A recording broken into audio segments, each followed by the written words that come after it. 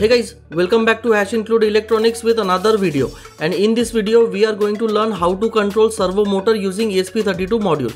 We will use SG90 servo motor which rotates from 0 to 180 degrees. We will use analog joystick to move the servo. So let's get started. If you haven't subscribed yet, please hit subscribe button below and press bell icon to get latest updates.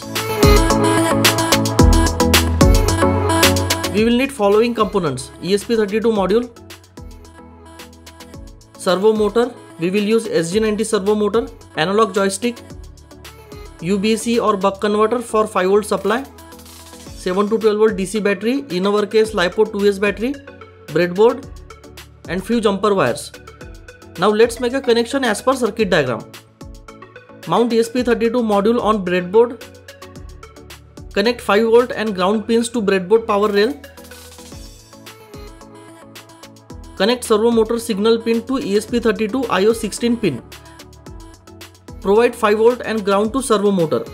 Connect joystick to esp32 module as per table.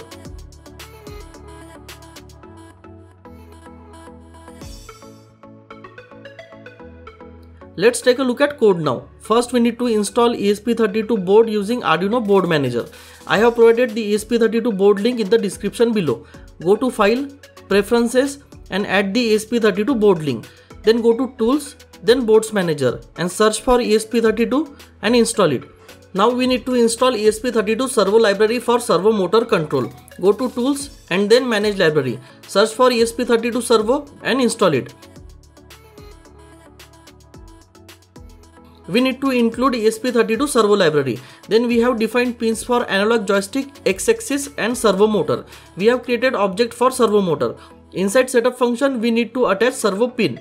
Inside loop function read the joystick value. Map the joystick value to 0 to 180 degrees. Move the servo using right function. We have added some delay so that servo can move properly. I have provided the link to the code in the description below. You can upload it directly. Now let's upload the code. Connect esp32 module to laptop using USB cable. Select esp32 Ruhr module and port. Hit upload.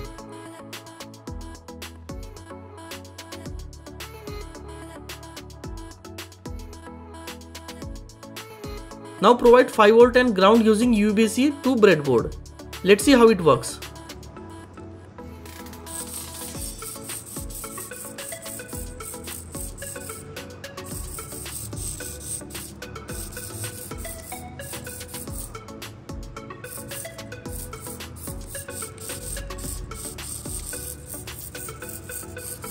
We need to remember following points.